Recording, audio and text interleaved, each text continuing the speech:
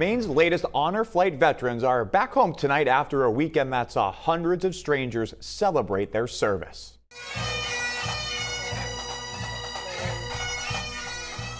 The group of about 40 veterans landed with their escorts in Portland this afternoon to a heartfelt welcome. The veterans served in the World War II, the Korean and Vietnam War eras. Family members and friends were there, of course, but also some they didn't know who just wanted to show support and respect for their service. Honor Flight is about giving that kind of welcome and thanks to veterans, especially those who didn't get much of a welcome when they came home the first time. And the music, the cheers, handshakes, and hugs clearly made a difference. I was in Vietnam and Cambodia. Yeah. You didn't get this kind of greeting when you came home? No, no, we didn't. No, we didn't. But we're sure getting it now. It's unbelievable. Unbelievable.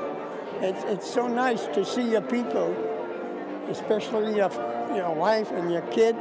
Oh, he's been a very strong Marine, so I had to come. And what do you think? Here to support my dad through thick and thin. He's always been there for us, and we need to be there for him. Nobody waved a flag and welcomed you home when you got done? No.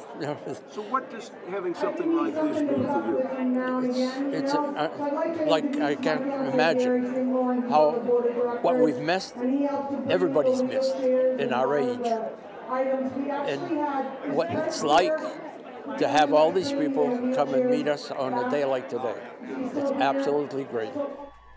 Honor Flight Maine will take its next trip at the end of May, and they are still looking for Maine veterans from World War II, Korea, and Vietnam to travel to Washington later this year. A number of the escorts on the trip were also veterans, and some of the medical and support people who went with them as well. Those are all volunteers, and Honor Flight can always use more.